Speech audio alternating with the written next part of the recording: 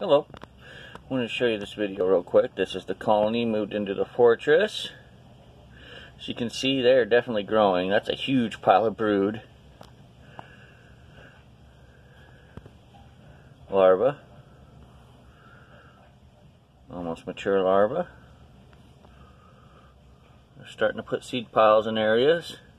They will eventually move over, but I just wanted to show you the first start. See how very protected they are of the brood? No, I'm sure the queen is still somewhere in the mini hearth. As you can see, they're still scoping that out. But right now, the majority of them, the brood is in here where the heating cable's at. Well, I wanted to give you an update on them. Thanks for watching.